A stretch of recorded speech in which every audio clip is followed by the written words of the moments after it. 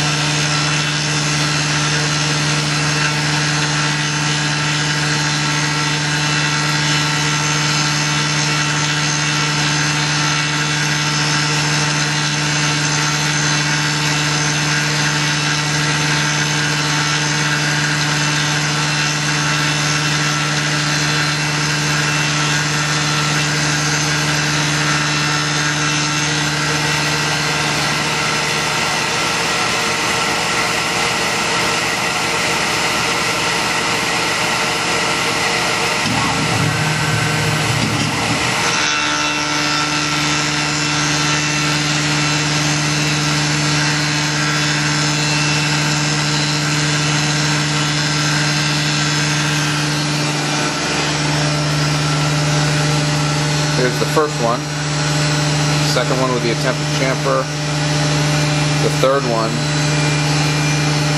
I put in some finishing operations. You can see the differences here. This is with all roughing operations, no finishing operations. See, there's a edge on there for the chamfer. That was badly done. I didn't have a parameter about the end mill entered correctly. Finishing operations definitely leave you there to finish compared to this one.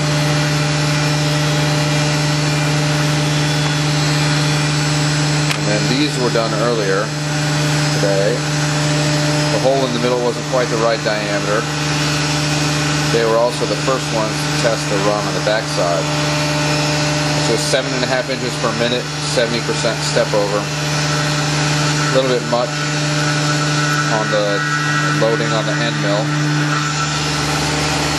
There's some notable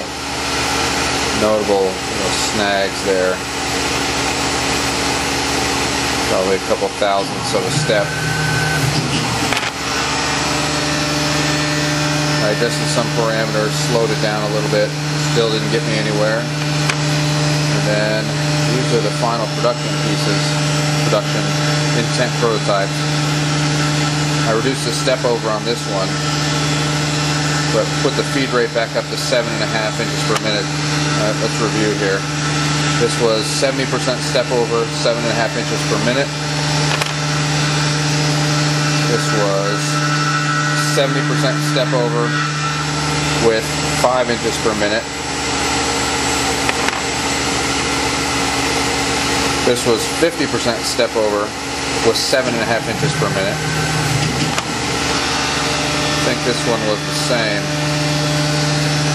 No, this one was 50% step over with 2.5 inches per minute. Slowed it way down. That's what I'm running right now. The grooves are way less notable. There's one that's on there, but probably down under 1,000. See, there's a lot of sort of characteristic marks that tell me there's some flexing of the part that's going on when the part is being machined. Some funny effects there. I think that's because the thin section and how tightly I'm holding the work in the machine. I think that's causing it. And I'm working on number 3 out of the batch right now, and then this will be the 4th one to run. G's were good. It's one of the ones where I got the whole diameter correct after several different versions to get the inside diameter correct on that. So these were the 4 that we finished for production. The production intent prototype. That's kind of loud, so I figured I'd come take a look, see what the heck was going on.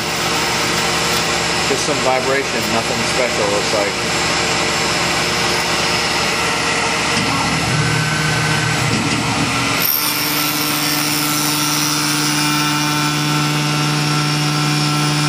And this is the last cut on this part before the tampering operation.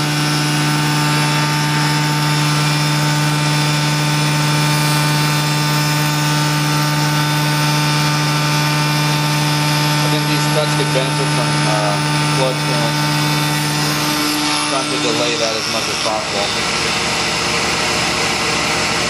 Because there's so much material here already. This is just from today's removal of material on those parts that were shown.